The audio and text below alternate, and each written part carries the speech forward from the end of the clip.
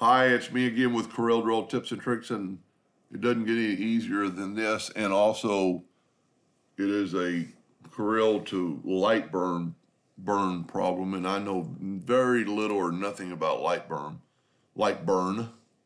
And if you look at this, the problem is right there. The cut line has a white fill, so all you have to do is left click and then move this dog back and it should work. Now, he's saying he turns it into a PDF and it turns into multiple layers, so I don't really know. I mean, you could ungroup it and you've got different layers. That, to me, is going to engrave a lot better than this.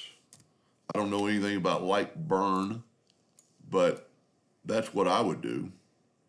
Anyway, hope that helped them a little bit. Thank you for watching.